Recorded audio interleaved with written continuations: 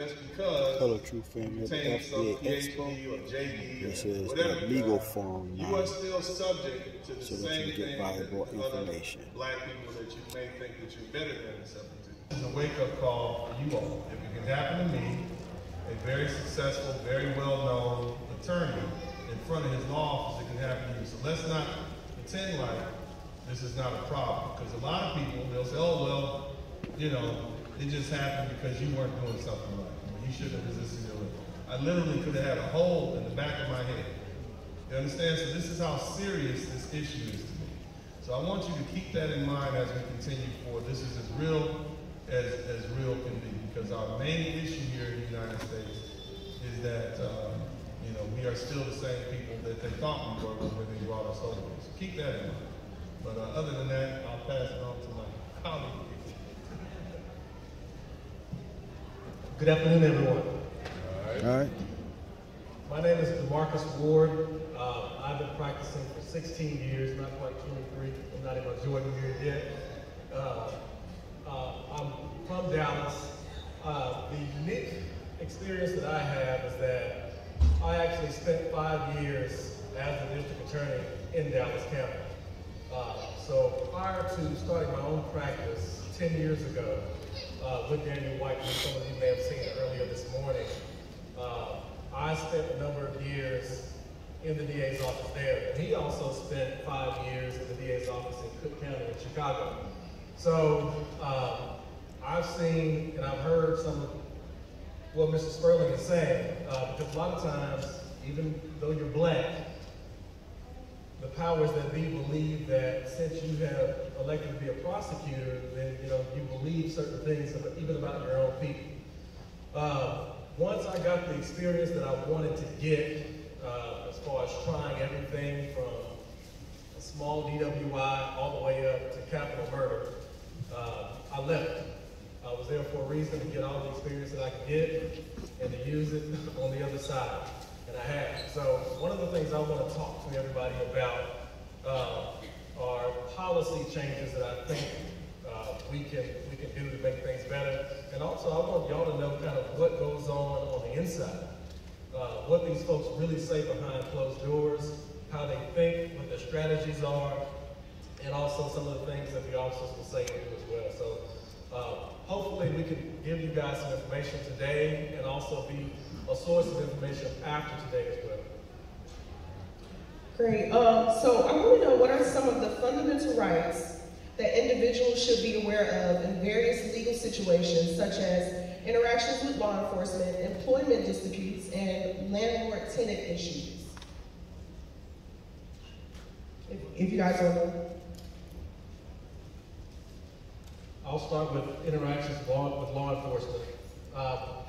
One of the big questions that I always get from folks is, do they have to read me my rights while I'm out there in the street?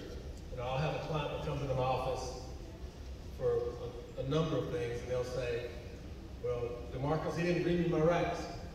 So all this stuff just gets thrown out. And I have to tell them, that's just not how it works. The police don't have to read you your rights right then and there. I think they should, but the law doesn't say that everything just goes away because they didn't read you your rights. Generally, in Texas, and this consistent all over the U.S., you have a right to know what you've been charged with within a quote-unquote reasonable amount of time. Most states say you need to be arraigned by a magistrate judge within 24 hours of being arrested. So I say that to say, if you're out on the streets and the police arrest you, and you're pissed off, and rightfully so, because they're not telling you what it's for, they're not telling you where you're going, a lot of times they're not letting you call anybody. The problem arises if it goes, like if you go to jail on Friday, and it's a Sunday, and you still haven't heard from anybody. That's when the problem arises. So that's one of the big things I tell folks, because it just seems to be this question that I get literally every day from somebody. Well, and not to cut you off, but is that something new? Because I feel like the media pushes that you need to know your rights like right away as you're in the midst of being arrested or interacting with police. I'm gonna tell you, your rights. judge on Monday morning when it comes to your rights. At the time when you're being arrested, you want to survive the encounter, okay? The worst thing you can do is start telling the cop about your rights on the side of a road somewhere in the dark. Your rights to get beat up and end up black and blue on the side of the road. You want to survive the encounter. Let me say that again. Survive the encounter. Because typically what happens is, once you are eliminated or beat up or incarcerated or locked down, everybody's going to believe the cop and nobody's going to believe you, unless there's video footage. And then it's up in the air, okay? But the first thing I'm going to tell you all is be quiet. Now, I had a Nigerian professor back at TSU when I was working on a degree. He said, that's what he meant, shut up. Who all has seen the first 48? Has anybody seen the first 48? Okay?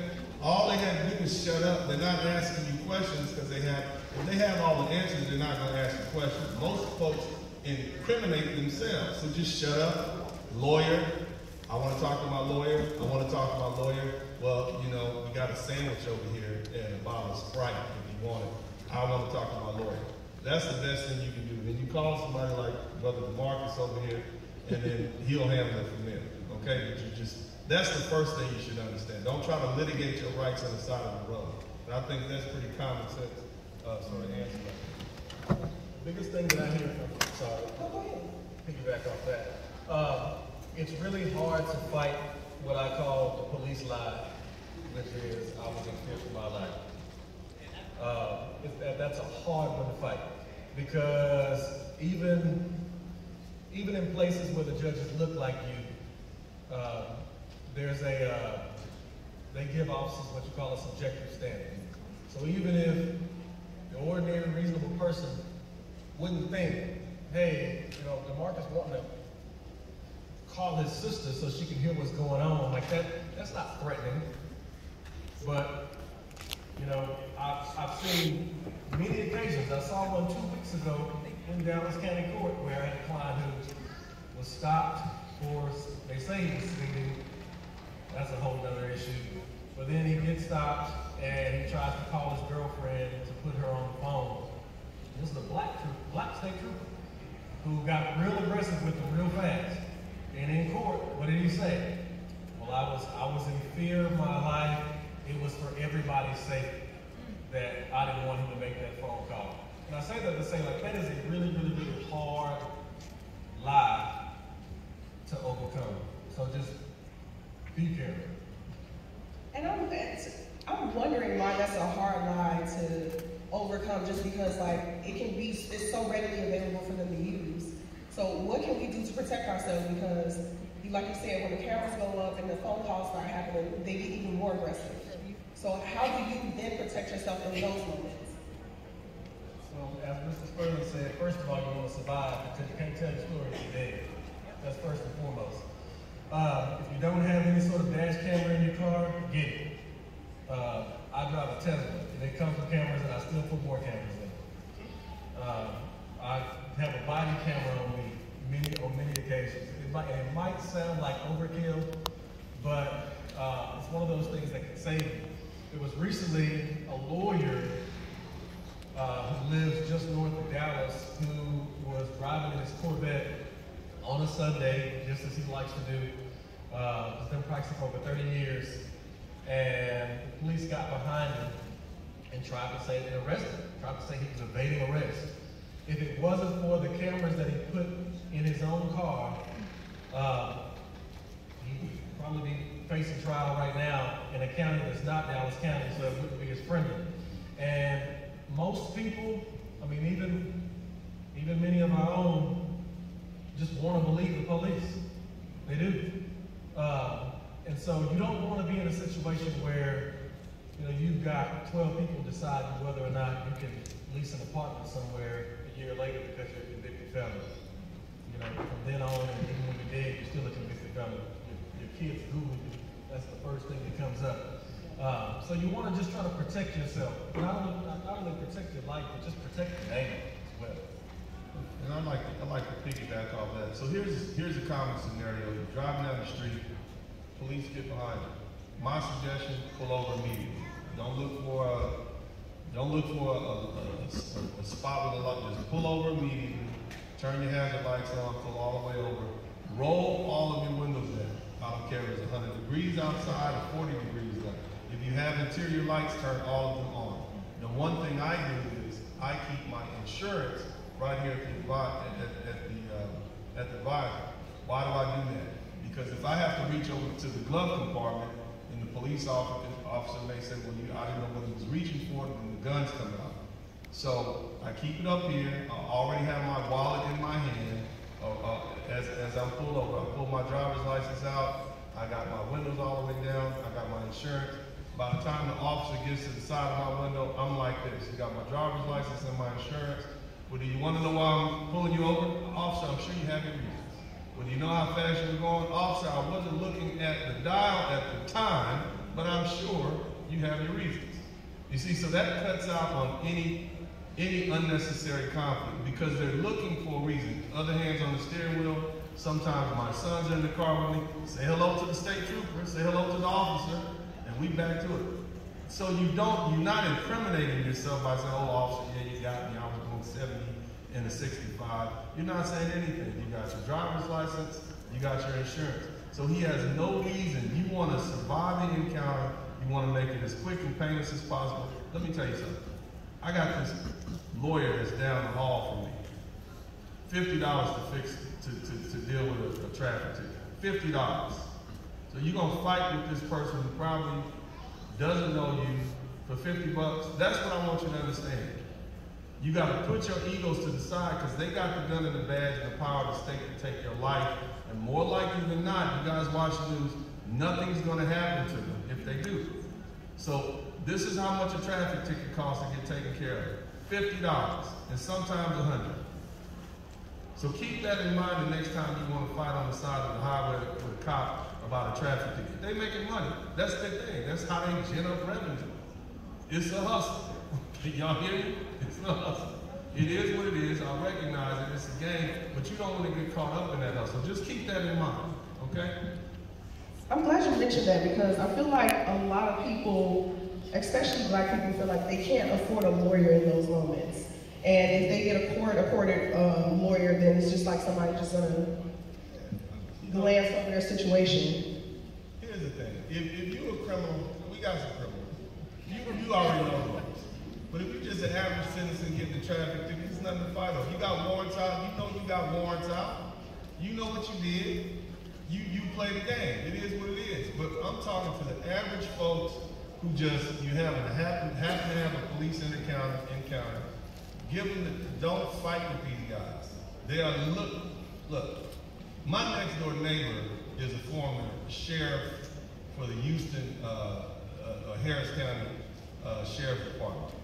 He told me, and he on several occasions, police officers are trained and taught to win every encounter. Now let that register. So even if they're dead wrong, they have to win every encounter. Why is that? Because there's 1 million police officers in the United States, more or less, and there's 350 million Americans. What happens if the average American thinks I can win against this police officer? We got anarchy. So they're taught to win everything, and we'll win the encounter, we'll deal with everything else on the back end. But you got to maintain this thin blue line that we got. So I want y'all to keep that in mind. My thing is, I don't want y'all to get caught up. And I'm giving you the same advice that I give my own sons. This is the same advice that I follow myself. Survive the encounter. That situation that happened to me, it happened on a Friday. By Monday morning, I filed a federal lawsuit against the Houston Police Department. That's how I did it. And we quietly settled it outside the court, maybe 3 or 4 months thereafter. So that's how I deal with the police officers. Do not let these people become a permanent part of your life. I don't have a problem with cops.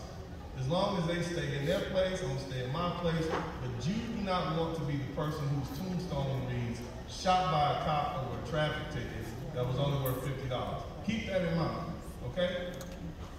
I want to switch lanes a little bit. Marcus kind of touched on evictions and dealing with police officers and sheriffs as tenants. And no, we are coming off of a pandemic. A lot of people fell in very situations and had to face, you know, different evictions and things. So what are some important rights and protections that tenants should be familiar with in these situations? And are there any specific laws or regulations that vary between jurisdictions? Well, I know in Dallas County, and I know it's this way in Houston as well, most evictions are handled at what are called the justice of the peace level. And so there are, like here, you've got legal aid and things like that that actually really do a good job of that. I've had people call my office and say, hey, I'm being threatened, I'm being threatened with eviction. And the first thing I ask is, you know, do they have an order? Do they have an order? If they don't have an order, they can't kick you out, essentially. You do have rights. So if you don't see an order, you're fine. If they do have an order, what normally happens next is that you'll see a constable or somebody from, you know, your local sheriff's office coming. They're not just coming to talk to you. If they come, then it's time to go. So that's the biggest thing with that is they can say what they want to say, but a manager can't just come in because you have one at that level without an order. You have a greater right of possession of that property than they do. But if there's an order, then you know, you're kind of stuck. But again, before they do that, then they have to serve it. And they can't just leave it on your door. Like if you're hiding and they can prove that you're hiding, then at some point your county's gonna, you know, say that, you know, there have been there's been enough sufficient due diligence to where that suffices. But in most cases, they have to serve it. Don't ignore them. I've had so many people who come to me and you know, I'm looking at everything and they can't afford a lawyer. And many of them just go down and just have a conversation with the Justice of the Peace Court and the judge there. Many of whom are not lawyers, which actually puts most folks in a better situation. And they're able to work things out. So do that first and foremost. And because the people, Justice of the Peace Courts, like their jurisdiction is really small. So you can win or lose an election by 50 people. Literally 2 streets can kick a judge off or keep a judge on. So if you have a judge in that particular district that is just continuously evicting people, then all you really need to do is talk to, you know, your neighbors. And then at the next election, I promise you they'll be gone. But just pay attention to the orders. That's the most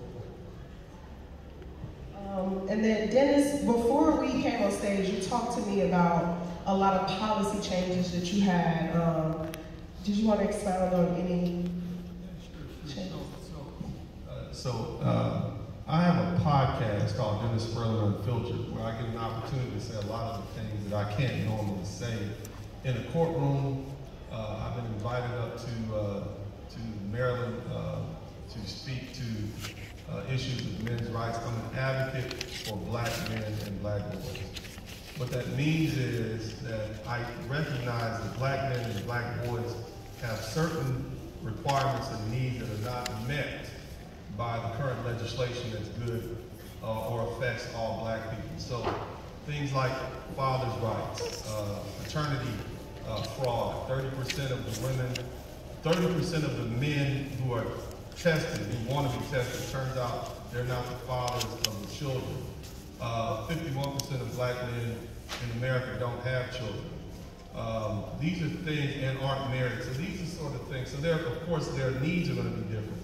One of those things that we talk about, and I want to give a big shout out to Dr. Tia San Johnson. And you guys, my podcast is Dennis Furlan Unfiltered. Many of you guys may know who I am. But I'm very, very adamant about the defense of black men and boys, largely because I have 3 sons of my own. Nevertheless, one of the things that we talk about is we talk about law enforcement reform. Now, there's this concept called qualified immunity. If you've ever heard of that term, put your hand in the air. And if you listen to people, they say qualified immunity, qualified immunity. My first trial as a young, spry lawyer, fresh out of law school, having 2 law degrees, was against the city of New Orleans, against a police officer who had ICE had falsely arrested my client. His name was Joe Jones versus the city of New Orleans. And I'm telling you, I had my little tight blue civil rights suit on. I was about 100 pounds smaller, you know, fresh out of KB suits or something like that. I was ready, you know. And apparently we had sued all these lawyers, and you know, my friend, he wasn't my friend, but he was my co-counsel. But nevertheless, he was the guy that graduated before. He drugged me into the case. And, you know, he sued all these lawyers. Before the case was over, and when we rested our case in chief, the judge, the opposing counsel said, hey, you know what, we want to file a motion to dismiss these guys. They haven't, these other lawyers, so they let 4 or 5 other NOPD officers go under qualified immunity. That was all the way after my client had got arrested. So what do we do? Because what is the real problem? The real problem is police interaction. How do we stop them from having the right to interact with you? You understand? You ever heard the term, any country folks in here, you ever heard of something called nipping in the bud? You heard that? So, nipping it in the bud. Remember this, write this down. Terry versus Ohio. Say that back for me, y'all. Terry versus Ohio. All right, let's do it all together. 1, 2, 3. Terry versus Ohio. Open the door for police to run up on you even if you haven't actually committed a crime. So what we need to do is we need to undermine and get rid of. Right, and my esteemed colleague can tell you all about how police officers justify what they do in their searches, their frisks, the handcuffs, and that led to a whole line of cases. They can pull you out your car, check your glove compartment and everything else because of the line of cases that followed Terry versus Ohio. It allows us to exist in a Gestapo state. It is the reason why they could halfway kind of maybe possibly think about justifying stop and frisk even though that was purely unconstitutional. Terry versus Ohio gives the cops the right to say, hey, you know what? There's a lot of different reasons why I'm going to stop him. And yeah, you know what? Color is one of them, but that's just one of them. But really, in his mind, he knows that's the main reason. But all he has to do is, well, you know, this guy was wearing blue, and it looked black. And I got a call on the radio last week that said a guy wearing black might have robbed the store down here, and he's black and he's wearing blue. But nevertheless, it's enough black on him for me to pull him over, put him on the curb, and put him in handcuffs. Terry versus Ohio opens that door. We need to get rid of that. We need to undermine that. We need to do, because that stops the police interaction. The next thing is, and cut me off because I'm long-winded. No, I'm listening. I'm here for it. The next thing you need to do is you need to start suing police officers. Now here's the problem with that. There's a public policy, right? How many of y'all pay taxes? How many of y'all pay too many damn taxes? How many of y'all are sick and tired of paying taxes? So what happens if we start suing police officers and the taxpayers have to pay it? What do you think is going to happen? Taxes go up. What happens if a lawyer makes a mistake or a doctor makes a mistake? Does the state pay for that? Nope. The malpractice insurance pays for that. So we need to force police officers to get their own insurance policies. Now let me tell you what that does, because I know a lot about that. You know, I've been in car accidents for a long time. And suing insurance companies is something I enjoy doing because the checks come on time. You understand what I'm saying? 10,000, 3,000, 30,000, you add all that up together, you can get your Escalade on 20. Okay? So I like that. I don't like waiting for people to bring me my money after the child says, no, sir, I don't do criminal. No, I want my check from the insurance company. Just like having a real job. Nevertheless, what happens is those insurance companies, they do a thorough check over you to see, you know, what's the likelihood that this person is going to do the thing that I'm insuring them for. Right? If you're a bad driver, you got 14 tickets, speeding tickets, car accidents. You think your insurance rates are going to be high or low?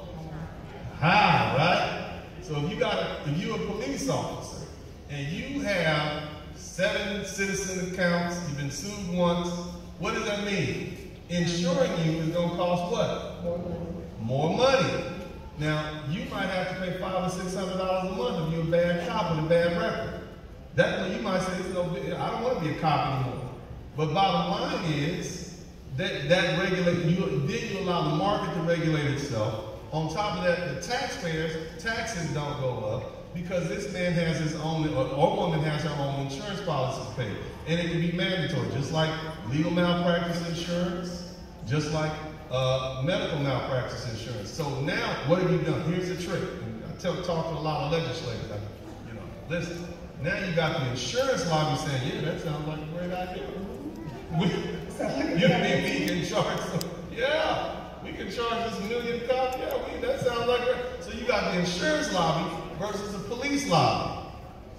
So you let these, the one thing I used to love to do when I was a young lawyer is I'd sue them all and let them fight it out amongst each other. So you sue these huge behemoths and let them do the fight, and then guess what? You just go there and pick up the carcass afterwards. So you force these two entities, these billion-dollar corporations, to fight against this immovable force, and then you reap the benefit. All it's going to require is for us to put the right legislators in office and propose a bill. Now it's out there, okay? But I can talk. I got one more thing, but I want you to finish. And then we got to get some questions from the audience. So DeMarcus, I don't want to say. Praise God. How many people have heard the term community policing or community policing, basically? Or the idea that we want the community and the police to work together. How many people have heard that? And so, from a policy standpoint, first of all, I agree with everything you're saying. Everything. One thing that I think could help. We can get rich suing cops if they have it. I hope it happens. One of the things that bothers me, one thing that really bothers me when I go to court, that bothered me when I was a prosecutor, are the lies that you see the police tell folks. I've had many cases that come from the first 48 because Dallas is one of the places that they work in, a bunch of them. And I've had cases where the police will say, hey, we talked to Johnny and Johnny said you did it. Or, hey, we've got your fingerprints. Or we got you on camera. Or your mother called us and apologized to us for you doing it. And all those things can be and have been complete lies. But they're able to do that. And that's another question that I get a lot from clients. Can they just lie to me like that? And the answer is, yeah. The law allows them to lie to you. And these lies have destroyed communities, they've destroyed families. And me personally, I don't think that you can ask a community to believe in a police department that can and will lie to it when they want to. So one idea that I've always had is that the DA's office, the district attorney's office, and the police department can enact what they call a truth policy. So on a federal level, similar to Tariq versus Ohio, the Supreme Court has said that police officers can lie. I can lie to you and say that somebody just said you did something. But police departments do have the right and the authority to say, you know what, we're not going to allow our police officers to lie to people in the community. And if they do, we're going to discipline them. And so I challenge all of you, when you go back to your communities and you talk to law enforcement and these elected officials, ask them, hey, what are your thoughts on a truth policy? And when you phrase it like that, who can be against the truth policy? I think that every police department in America should have a policy to where they're not going to allow their police officers to lie to people. If we can't get it through truth and through real good police work, we're just not going to get it. And if a police officer violates that policy, then they will be disciplined. And they can put those policies in place. And the district attorney's office can do the same. Your local DA's office can say, you know what, we are not going to prosecute a case where we can literally see right here that somebody was lied to. I had a case recently where the police officer lied to me and said he had a search warrant for DNA. And then when I asked for the search warrant, he gets it later on that day and it's signed after he said he had it. So I don't think you can build a community or build those relationships that we really do need if one side is able to just lie to the other side when they want to. If you're in a relationship, boyfriend, girlfriend, whatever, and your significant other is just consistently lying to you, it's going to be hard for y'all to build some trust. And so that's one thing that I really, really want to happen nationwide, is that our police departments and our prosecutors' offices should have truth policies. We are not going to accept cases where there have been lies throughout, or lies at all. Because the moment my client lies in court, everything he says after that doesn't matter. If he loses credibility on the first lie, why shouldn't he do that way for the police officers as well? Agree, 1000%. So we want to open the floor up for questions. There are 2 microphones at the front of the stage. If you have any questions, you can please line up in front of the microphone. We ask that 1 question per person, if you guys can keep it to a minimum. And if y'all have no questions, we have a million more up here. So I want to add a couple other points. Police unions and traffic tickets. We also, the power behind the police are the police unions. And we need to really undermine, and I know everybody's a union person, but you know why our schools are failing? It's because we got teachers unions that keep bad teachers in place. And the same thing is happening with police unions. You got police unions that keep bad cops in place. So you need to eliminate that shit. The last thing is traffic tickets. As I said earlier, it's a scam, it's a hustle. They use it to drive up their fund base. They use it to fund their retirement benefits. And look, I don't have a problem with good police officers doing good police work. I have a problem with crooks and badges who want to harass people, who have some issues for whatever reason. Maybe they got beat up in high school or something like that. That's the problem I have. And so we need to undermine the monetary incentive for them to initiate contact. So that was my thoughts so far. excellent. So can we start with the young lady right here? Can you introduce yourself and then your question? Sure. My name is Janine. I'm from Virginia.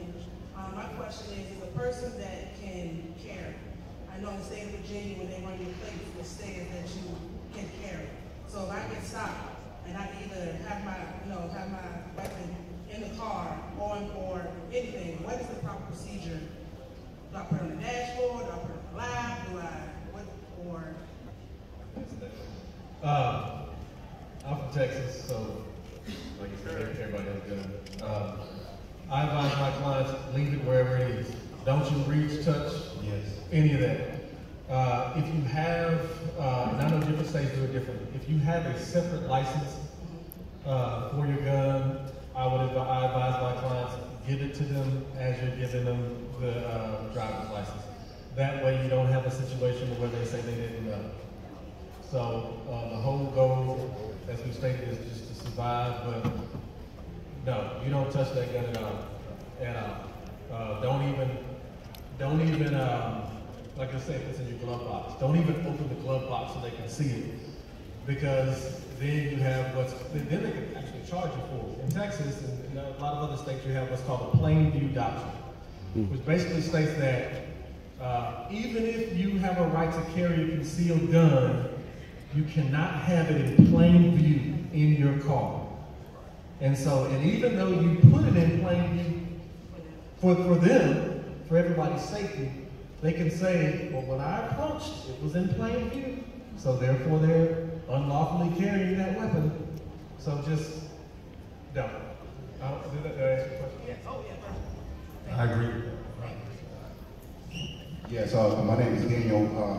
I live in Arlington, but I live in the Dallas area. My question is, why do 95% of cases that's inside the DA's office, they don't go to trial? People, they just, hey, if like, prime example, the prosecutor might say, hey, if you don't take this 30 years, you're looking at 5 years. Well, if you don't take this 5 years, you'll get 30 years if you go to trial. So 95% of cases, they get settled, by plea deals, and people get scared. So, I want to answer to that. The short answer is because they have a broken system. That's the short answer. Trial is expensive, first and foremost, and it's risky. I'll say those are the two main things. I have a certain fee.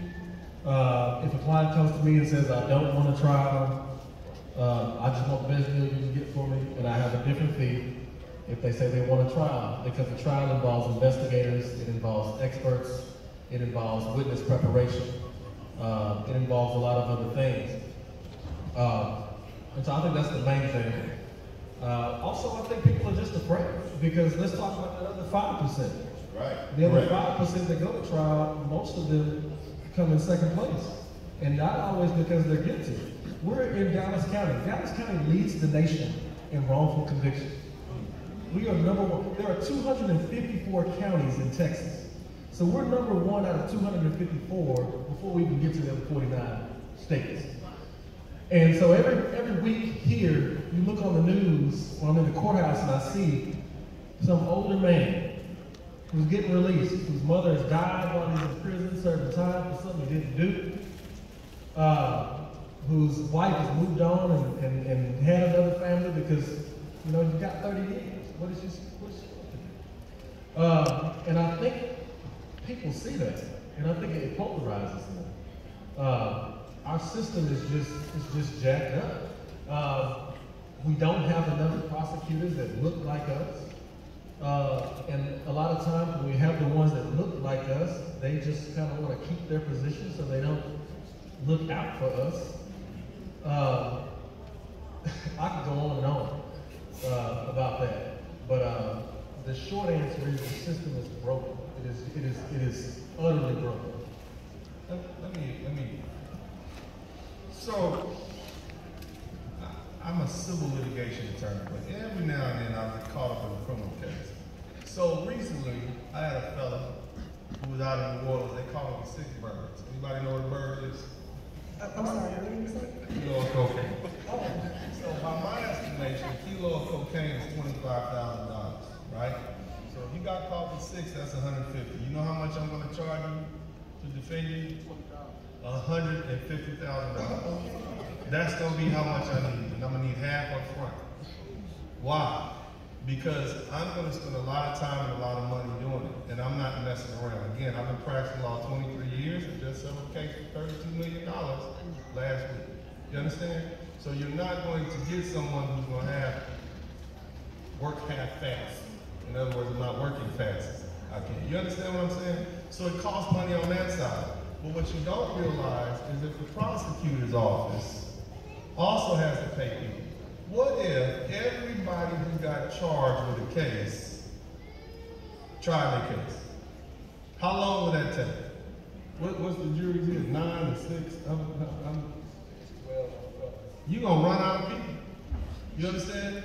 And you're going to work the prosecutor's office to death. Most prosecutors are very young lawyers straight out of law school. I tried a case here in Dallas County about 13 years ago with my dad. Now, he had been practicing law before he passed away for 43 years. And the young lawyer said, we've never had a caliber lawyer like you. He came in there and they had their little stuff up, he turned their stuff around, he started talking about America and how this is the greatest country, and we got the greatest, and the jury acquitted him. The situation was, baby mama was getting the last payment, ex-wife was getting the last alimony payment, and so she knocked on the door, he gave it to her. And she's still mad, kept knocking on the door. She tried to rush in the house, he pushed her out. She called the cops and said it was assault. It was a big mess, but he was defending himself and was managed to get him off. That costs money. If you start, they want to clean you out. They don't want you to try the case. So they're going to say, look, we're going to give you 100 years. If we try it, we'll give you 10 if you don't. And you looking at that like, I don't have $150,000 to give somebody like, give Mr. Spurl $150,000. I can't do that. Your mama can't put the house up. You ain't got that type of money. So what do you do? What are your options? It's an economic decision you make. The same thing they make. So they sway you and push you over into doing what's beneficial for the state. You understand? Yeah.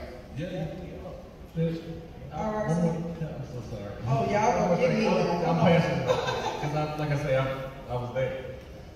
There's 2 big traps in the criminal justice system. There's the bond trap and the probation trap. So let's just say you get arrested for something and you post a bond. First of all, you got to pay 10% of whatever that bond is. Let's say your bond is $50,000. You got to find a bond company and pay them in some way, shape, form, or fashion at least $5,000. 9 times out of 10, they're going to want you to put up granny's house, collateral, or something. While you're out on bond, now in Dallas County, what they've been doing to a lot of people, and they say it's for one reason, but we all got common sense here, you'll see what I'm talking about. They'll put you on what's called an electronic leg monitor while you're out on bond. So after you've paid that $5,000, and had to go get your car out of the tow if they release it. $300 You have to pay monthly for this leg monitor. Yep. And so they're going to know exactly where, this is all about presumed innocent. So they're going to know exactly where you are, and in most cases, you cannot leave your home unless you get permission from your leg monitor officer.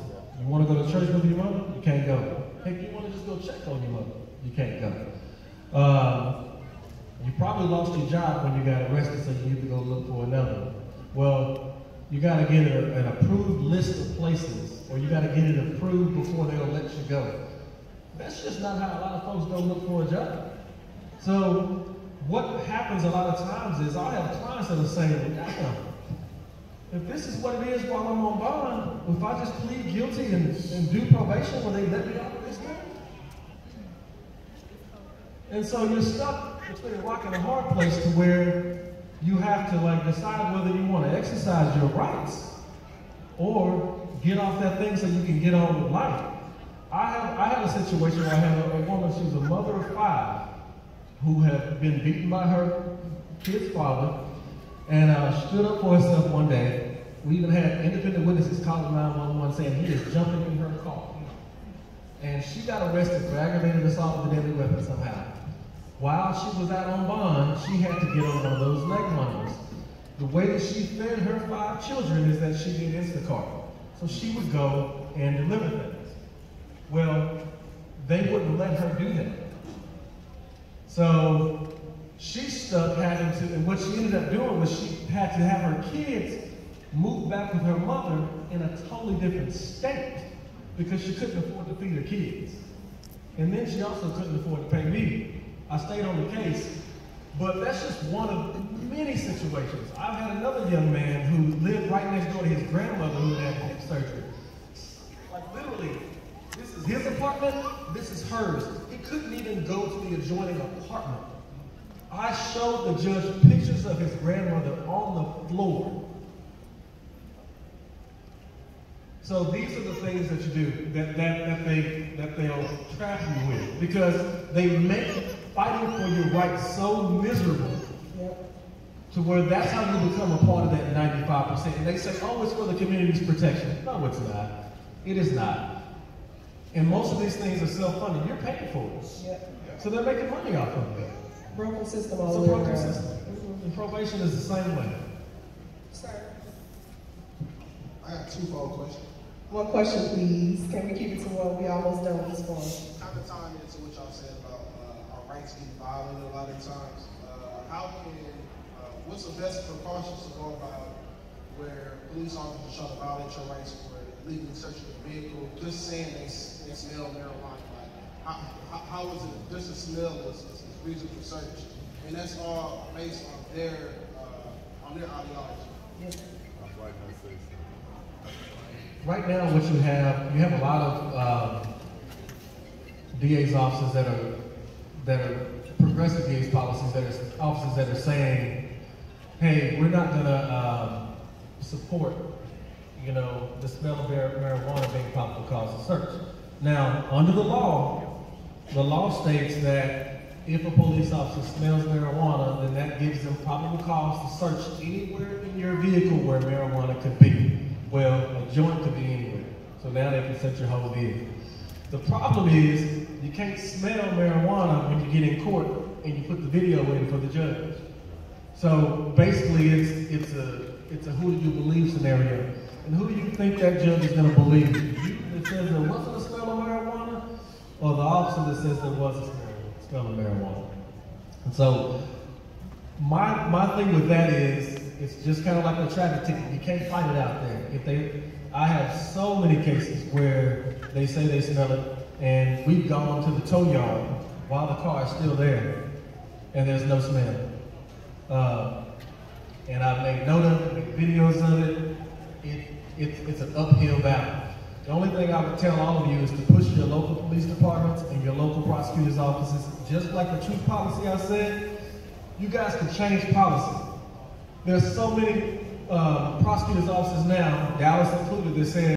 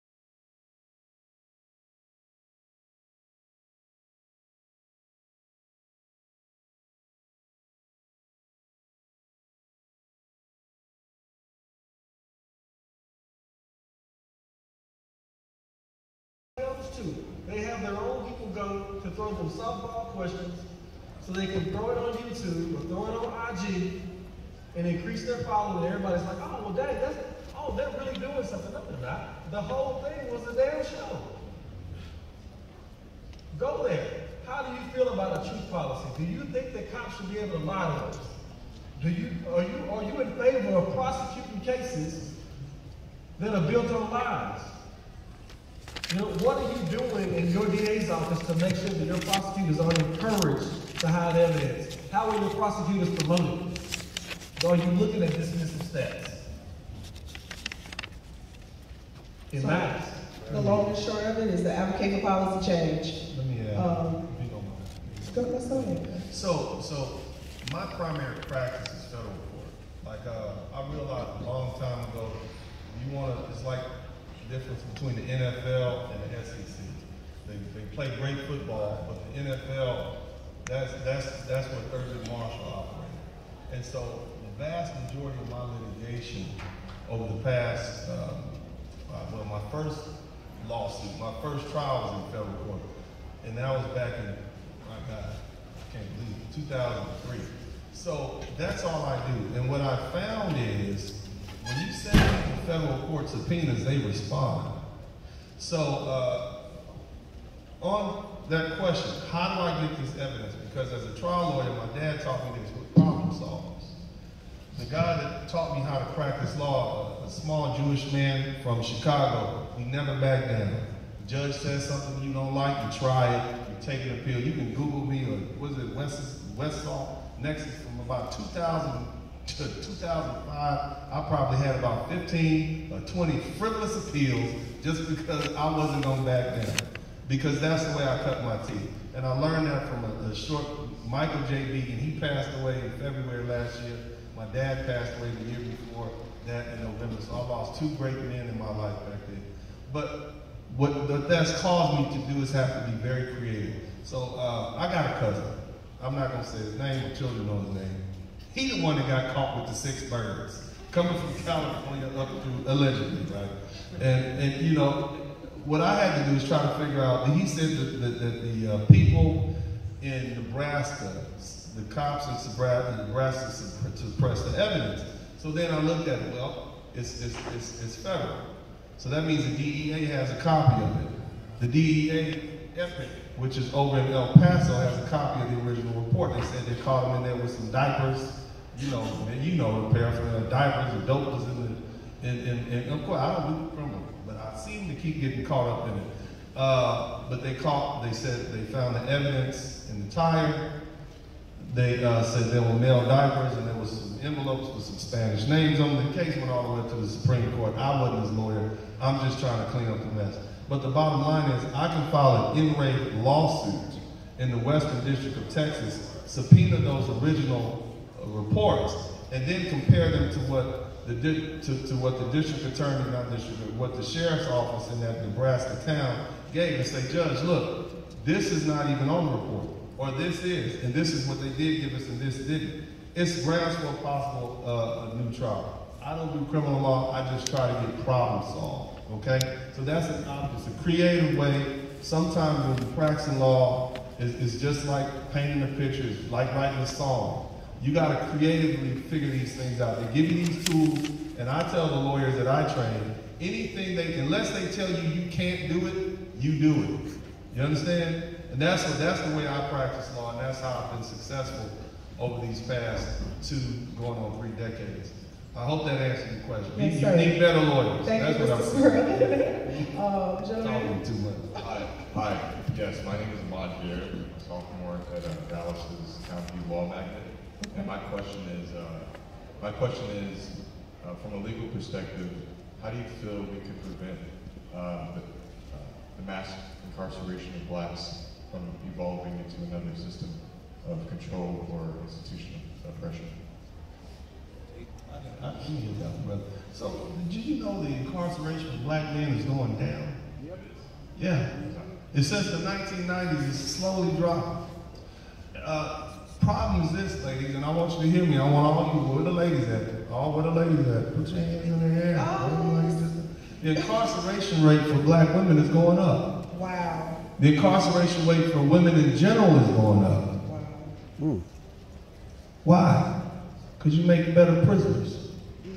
Let me say that again. Women make better prisoners. You ain't gonna be in there bench pressing 500 pounds, hitting guards on the side of the head. You gonna be in there cooperating and putting them little things. Girl, I don't know why I'm here, girl. I just stabbed them and then I just blacked out, girl. You see what I'm saying? You make better prisons. It's more profit. Did you know that you can invest in prisons right now on the New York Stock Exchange? You make better prisons. I would much rather have you in my prison than this guy. We gotta watch him. You see what I'm saying? So how do we stop that? You gotta curb this behavior. Let me tell you something. You are and always will be the same people you were when they brought you over here. I tell people on my podcast all the time, a stolen people on a stolen land will never have peace. You're never gonna have peace in this country. That's why Marcus Garvey told us Africans for Africa, go back. That's why the Honorable Elijah Muhammad told us to separate. Minister Louis Farrakhan, Malcolm X. You're never going to have peace in this country, so you're going to have to play by the rules. The Holy Quran teaches us what? And I'm Christian, but I read it because it's the truth.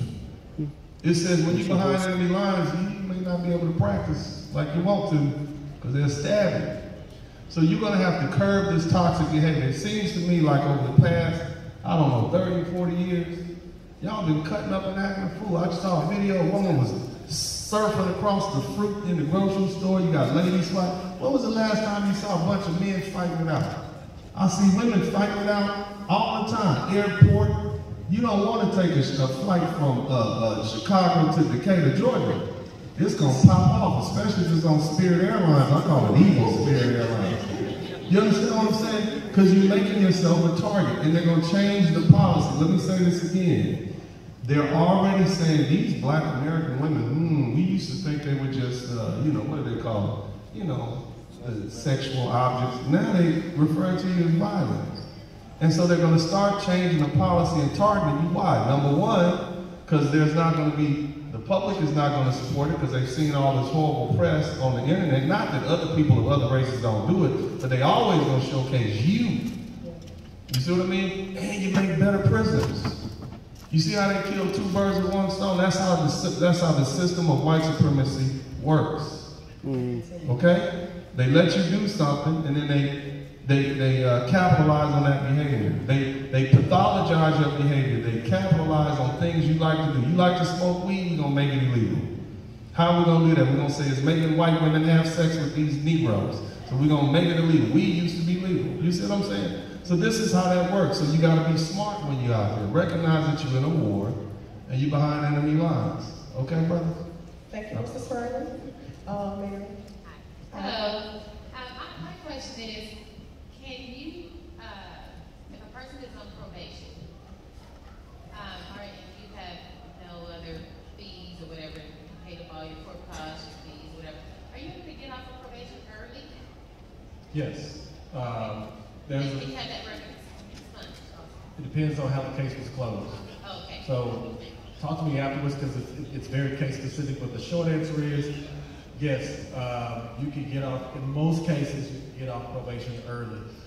Most jurisdictions require that you get at least to the halfway mark and have completed all the conditions. Like when you're placed on probation, you get a list of things you gotta do by the time you get off. It's the classes, it's a lot of it's money, of course. It's the fees, it's the court costs, it's all of those things.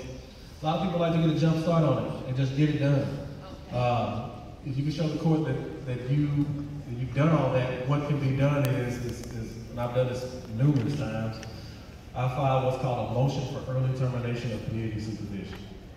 And sometimes, what happens next is the prosecutor will review it. Sometimes they'll just say, you know what, you're right, I don't want to waste my time with it, and they'll sign what's called an agreed order. If the prosecutor and the defense lawyer are coming to the judge together and they're agreeing on something, the judge is just going to sign off on it. But you have to get an attorney in order to do that. You don't have to get an attorney to do it, but I wouldn't advise anybody to do it without an attorney. Okay. Because you don't want to mess up your biggest shot to get it done. Because if you come back 2 weeks later with a lawyer, they'll be like, you were just here. And it just falls on deaf ears. If the prosecutor disagrees with it, I'm so sorry, then you can ask for a hearing. And you can present your case to the court as to why you should be released from probation. Because whether or not you're released from probation depends on the judge ultimately, not the prosecutor. All right, we're gonna get these last, thank you. We're gonna get these last two questions and then we're gonna break out, because it's lunchtime right now. I know everybody hungry. So sir. My name is Nasheed. I had a question. I had an experience with a white supremacist neighborhood a while back where they hit me with their car, and they basically, I'd like to warn all Black Americans that they have a form of human trafficking, which is basically like where they cause you extreme psychological distress. They'll follow you around nonstop, just harassing you nonstop. They did this to Courtney Mallory up in Colorado. I don't know if you guys heard of him, but I'm just wondering what is to be done about the sort of, because law enforcement were heavily involved with this harassment, so they basically have this thing where they have a bunch of criminals harass you and do crimes against you, and then law enforcement turns a blind eye to that, and then law enforcement also tries to enforce the law against you as part of that targeting and harassment. So I'm sort of curious what you think needs to be done about the sort of selective enforcement of the law in which to like target and persecute Black people, especially people fighting white supremacy, that sort of thing. I think I understand the question. If I'm not answering it, let me know. A lot of that is administration specific. When we had Obama in office, the DOJ did a whole lot to target white supremacy. The biggest threat to America on a federal level isn't somebody from another country sending them, coming over here and flying another plane into a building. That is horrible. The biggest threat now is just that, white supremacy. So as far as what we can do, vote. Really, you just gotta vote. But that federal prosecution is such a different beast. He can tell you that. When a president comes in, whatever that agenda is, they'll put local U.S. attorneys into those districts with their agenda. And I don't care who you voted for, but from 2016 to 2020, it just wasn't a priority. And now, honestly, I don't know what the priority of the United States Attorney is at this moment, but that's kind of where that happened. Thank you, sir. So there's no is there, sorry if this is let's just kind of elaborate on it, but is there a special thing? Because I'm having a bit of trouble just getting communication with attorneys that are actually because I kind of have a big case that's so I'm just, it's sort of, Are you saying you have a case of your own, like you're dealing with right now? Yeah. Do you want to speak with him afterwards? Well, so you guys can talk that's true. Yeah, that, and it's just, it's sort of I'm trying to get to the right attorneys that actually want to do stuff, instead of attorneys that are just sort of, part of the established thing, and they don't want to, they want to be hands off with the situation because it's too, I'd say try to talk to one of these guys after the fact, because it sounds like you have a complex situation that you probably need some one-on-one conversation or legal advice about. So should I just wait? Yeah, you can catch these guys. You guys will be here, right? For the rest of the day. Okay, good to see you. Get them kids back to the Okay. You can catch the markers. My Instagram handle is DWardESQ. DWardESQ. I check it. If you message me on it, I will message you back. So I'll try to connect with you after this. Can you repeat that, please? D as in Dallas, WARDESQ. DWardESQ is my Instagram handle. We're going to have them announced at the end, guys. Let's get this last question so we can get out of here and have lunch. Thank you. Peace and love, family. Hi. Blessing and love. My name is Dr. Sean Mims, and I just want to reflect on something about conceal and seal guns. There's an organization that I belong to, and anybody whether the Foundation of Black can join. And even if you buy a gun and register a license, they see a license that they know already that you carry a gun, licensed and unlicensed.